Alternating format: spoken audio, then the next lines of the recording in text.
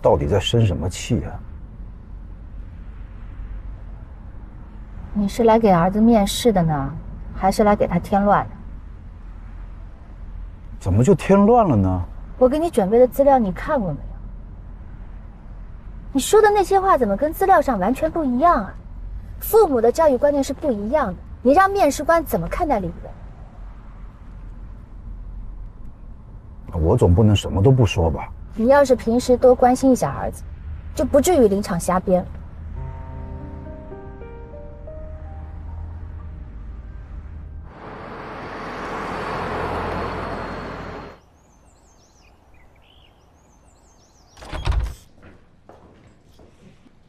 我还要回趟律所，就不在家吃饭了。晚上盛元就应该出结果了，你注意电话。爸爸，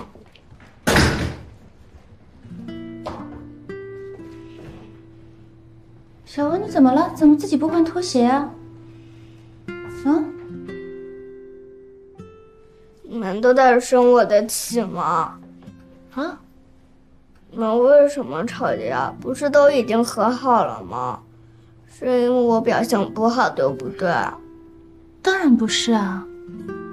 你听我说啊，今天你面试了一上午，对不对？表现很好，这样妈妈给你奖励，让你看1个小时的动画片，好不好？好，咱把鞋换上，看动画片去啊。去吧。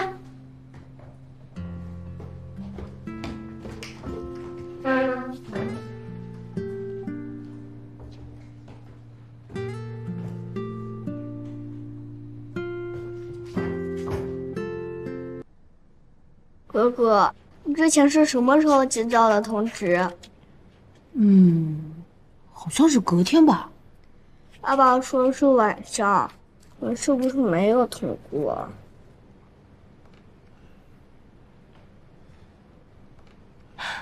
小文，你知道吗？其实考没考上真的是无所谓的，反正你已经努力过了，好不好呀？别瞎想了，快写吧。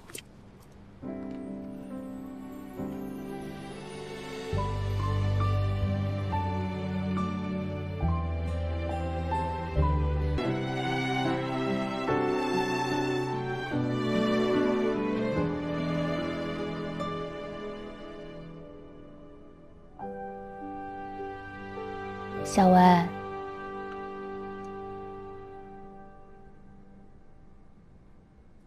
今天妈妈错怪你了，妈妈要跟你赔礼道歉。是我的错，贤阳明明不让说，但我怕被别人批评。那妈妈跟你一起认错，跟你一起改正，好不好？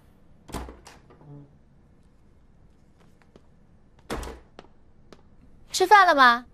哎，一会儿还有个饭局，我先回来拿点东西。李秀萍，哎，秦主任，秦主任啊！喂，哎，你好，我是盛元招生办的秦主任，请问是李一文的妈妈吗？我是秦主任，你好。是这样的啊，经过筛选啊，我们学校非常认可李一文这次面试的表现。谢谢。客气。你们家爸爸呢关心教育，妈妈呢又是全职，非常符合我们学校的要求。所以我们希望你们在填写民办学校的时候，就填写盛元。对不起，秦主任，我想问一下，现在盛元对妈妈是全职有明确的要求吗？以前好像没有吧？这个其实也不是一个硬性的要求，不过从历年学生表现来看啊，这个全职妈妈呢更能配合我们的教育安排，因为你们面试的时候说你们是全职，我们老师的印象就已经非常好了。喂。好的，秦主任，那这样子啊，我跟家里面商量一下，然后再答复您行吗？没事的，你们仔细考虑一下，不过一定要尽快。因为如果我们一直收不到你们一个确认回复的话，我们很可能就顺位给下一个小朋友了，机会难得啊。好的，我们会抓紧的，谢谢你，秦主任。再见啊。你平时不是挺果断的吗？为什么不直接答应下来？这事儿一拖，这机会就没了。啊？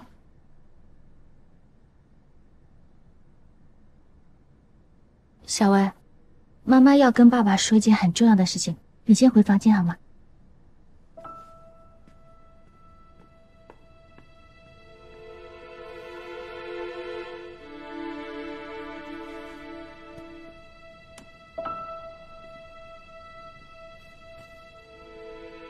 其实那天我跟你讲得很清楚，我想做回工作，而且孩子们对我也是支持的。当初去小水滴不就是为了进生源吗？那你现在放弃之前那些努力是干什么？玩啊？苏青啊，你说来说去你还是做人家妈妈的。那如果你还只考虑自己的什么未来理想啊、职业生涯呀，你这是不是有点不切实际，有点本末倒置了嘛？你应该多考虑考虑孩子啊。我想做一个对大家都好的选择。你的职业生涯还有很多次机会，但是孩子又生小只有一次，能不能别那么自私啊？多给小文一些关爱，一些照顾。你也不希望小文变得将来跟他哥哥一样那么叛逆吧？什么意思啊？哥哥一直很优秀，过去是，现在也是。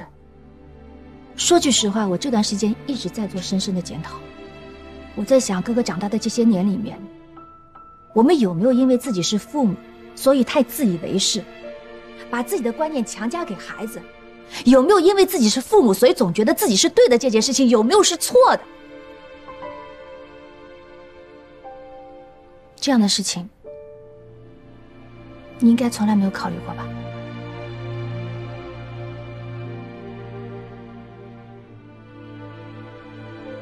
盛远的事情，我再考虑一下。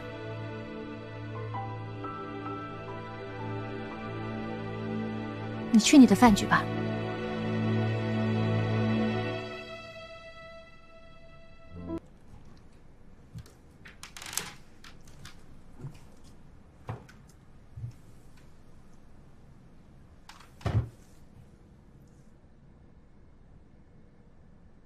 小伟，如果觉得很累的话，可以休息一下啊。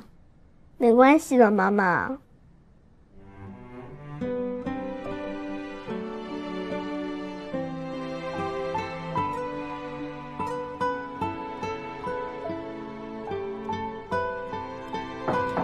小付啊，做的怎么样啊？妈妈，你看我铁个锅也有个卷柜。哎呀，真好。好的，妈妈给你买了2套新的题。今天咱们先做到这儿，好不好？好，加油啊！乖啊！小付啊，做的怎么样啊？不知道。到了中学，老师不会一道题反复跟你说的，他上课的节奏是很快的，所以你课后要多练习啊。妈妈给你买了一套题，1个月之内把它做完，听到没有？乖啊，加油！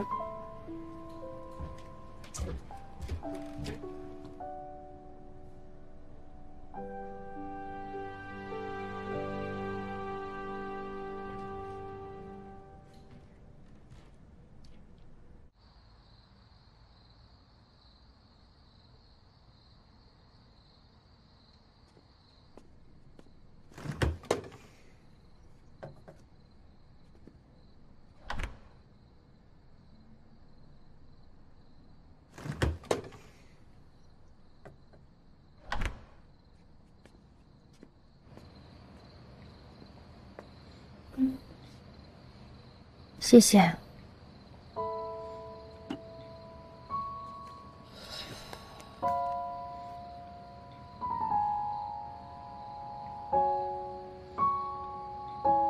小付，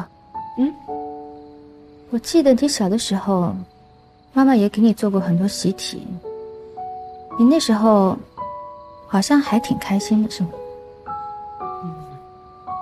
其实那些习题都是反复做过的，刚开始会有成就感，后来就感觉枯燥没意思了。那你为什么还要做呢？因为你会开心啊。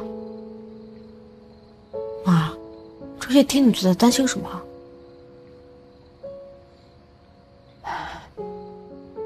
看你在弟弟房间的时候，总是会叹气。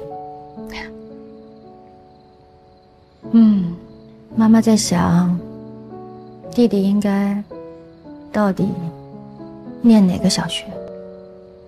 去哪所学校，真的有这么重要吗？啊？我能看出来，我们家里的人其实都不是真的快乐。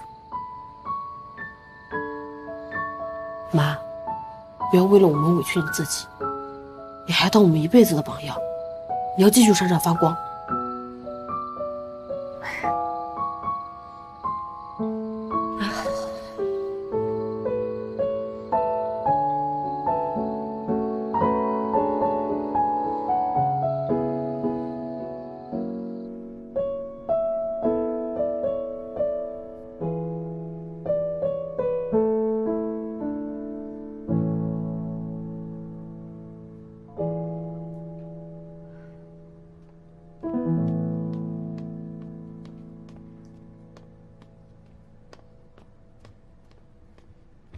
哎，你怎么回事？你拒绝了盛元，这么大的事儿你都不用先跟我商量的。我是孩子他爸，这件事情必须经过我的同意。太过分了，你还有没有把我放在眼里啊？说到底，我还是你老公。李秀萍，先说说我们自己的事情吧。你只要签了字，你就不是我老公了。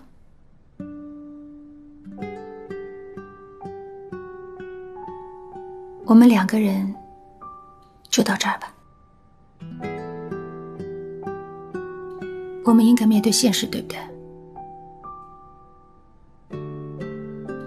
我已经想清楚了，弟弟这边呢，只要你不说，我不说，他是不会知道的。等到幼升小结束，什么时候告诉他，我们到时候再商量。哥哥早就知道了，所以你不用瞒他。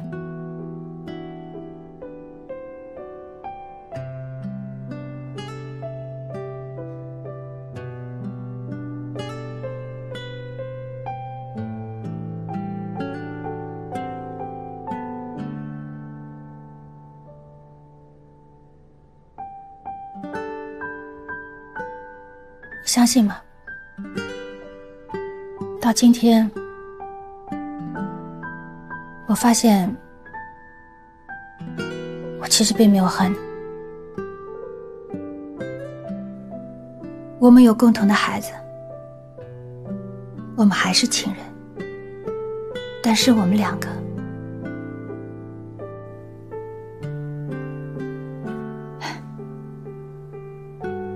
就别互相勉强了。